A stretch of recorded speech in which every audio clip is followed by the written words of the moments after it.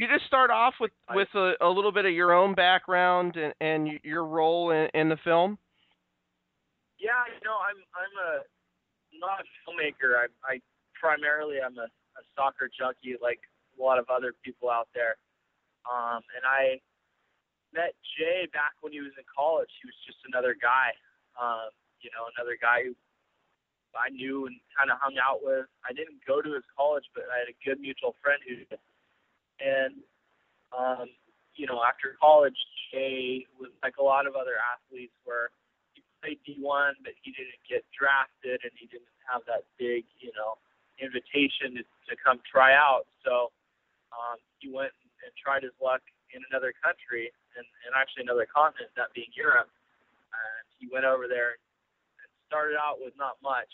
And I'm sure most people have heard the story by now, so I won't get too into it. But my role in getting involved in this was, I lost touch with Jay, but when he kind of popped up after he had come out of the wilderness, so to speak, and scored that goal to push Watford into the Premier League, I started following him, and I said, wow, I remember that's Jay. That's crazy. And I didn't know his whole story, but I started looking into it more, especially when he got the call up to the national team and started getting that real attention.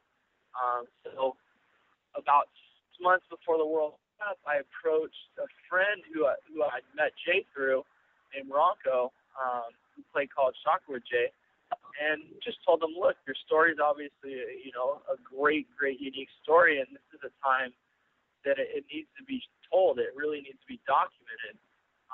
And there'd been talk of, people doing a feature and things like that, but ultimately for us, we wanted to get the real deal and, get to talk to the people who lived the story with Jay and to get to experience the World Cup and the build-up.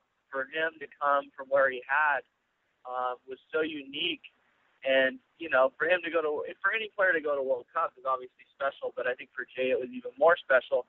So we told him, look, this is a really amazing opportunity, and it's a very actually small window. So we'd like to do it, and Jay obliged.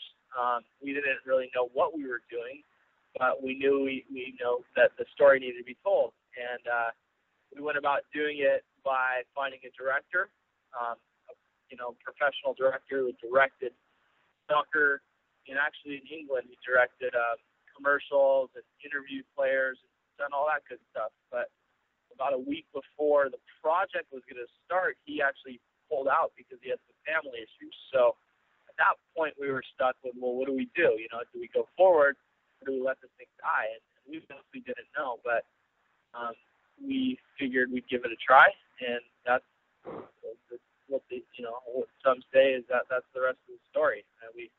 2 years later, here we are getting ready to have the film be shown in theaters. Can you talk a little bit about the theme of the movie and just kind of the big picture behind it? Yeah, definitely. I mean, it is a soccer story, but it's so much more than that. I guess it's I don't want to say it's a cliche, but, it really is a true underdog, overcoming obstacles story. And it's really one that people, I think, dream of. Like, people in Hollywood sit around to write stories like this, and for Jay, it actually happened. And to be able to document this is awesome because we're getting so much great feedback from other people, from coaches, from players saying, I saw this, or I can't wait to see it because it's going to inspire me or my team. It really is that message of, hope and perseverance and not giving up and not taking no for an answer. Can you talk a little bit about the role MLS played in promoting the film? I think there's been a real effort on their part to help people find out about the film. Yeah, I mean, it was funny because when we started, we were in the wilderness. We didn't know if anyone would ever watch what we made. I mean, we knew it was a good story, but we didn't know if we would even do it justice, so to speak. But once it came out and people got to see snippets of it, whether it be a trailer or read articles, we got a lot of interest. And I think the MLS recognized just how powerful a story it was and the effect it was having on people, and they became really involved, and they've helped us in many ways.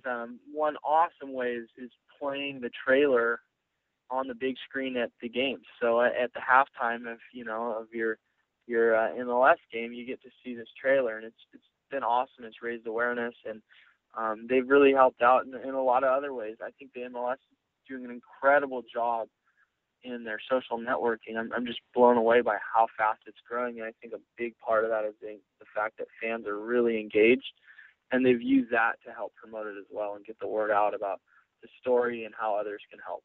What about the concept of the American dream?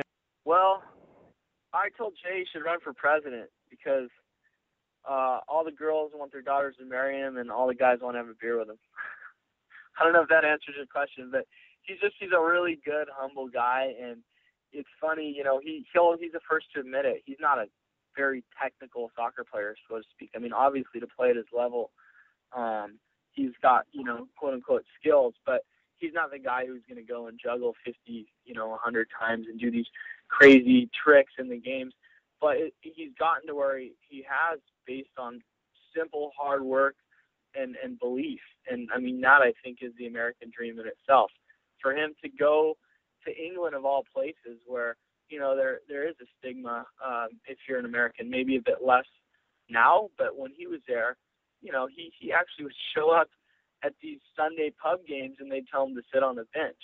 And for him to just keep going and going and overcoming these obstacles, especially in a place like that, it really embodies, I think, the American, principles of hope and, endurance and self-belief.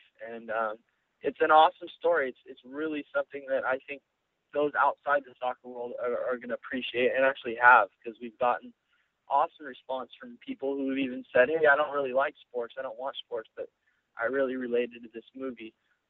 Something else that Jay had going for him was a really nice family structure where his family were actually all athletes. His dad was a three-sport athlete in college. His mom was a gym teacher and a track coach, and he had this great family support system, which is obviously something that's important in life, no matter what it is you're doing, what sport you're playing or job you're doing, to have this support system. And Jay had that, and people really seemed to enjoy that aspect of the film. And the fact that I think we were lucky to capture it in a great way, where you really get to feel like you're part of Jay's family and his roots and where he came from. So what do you think makes Jay the person and the player that he is? Well, a few things. I think the first is, like his dad says it kind of the beginning of the movie, he just doesn't like to lose. And that's, I think you find that in most successful athletes. And these are people who achieve great things, whatever sport it is. But if you're playing them in ping pong, they get pissed off if they lose. There's just that mentality that really, really they want to win and do their best. And I think that for Jay, that was one. I think another is being fearless, because he really went from playing in front of 10 people, no joke, playing in front of 10 people on a Sunday pub league game, or even these low-level professional England games where they might be making 50 or 100 pounds and quote unquote being semi-pros, but they don't have a big audience or anything like that. And he went from that to a year or two later playing against the best guys in the world, literally guarding Cristiano Ronaldo at Old Trafford. And for him to do that and not let him phase it, not let it phase him is something that I think is a really strong characteristic that he has, which is really to be fearless and not back down, to use those things as something where you can actually get better. Is there one thing that you want people to leave the film with? The film starts out with a quote, the poorest man on earth is not one without a cent, it is one without a dream. And I think that quote means so much to not only Jay's story, but to the film, because the way the film came about, it kind of embodies Jay's story a bit. I mean, we weren't filmmakers and we didn't really know what we were doing, but we knew we wanted to tell a story. And kind of like Jay, a lot of people probably would have said, no, you can't do that, or, you're not going to do that, or even said, you're crazy, you can't make a film, that's going to be on a big screen. But it's the same way as Jay's story. We didn't give up, and we knew what we wanted to do, and it worked. And I hope people take that message when they watch Jay's incredible story and they see it on the big screen and they found out how it came about, that there are limitless possibilities, and don't be scared to dream, because these things are completely possible. It just takes hard work and not giving up, and really, keeping going and going until you find that right path to get there.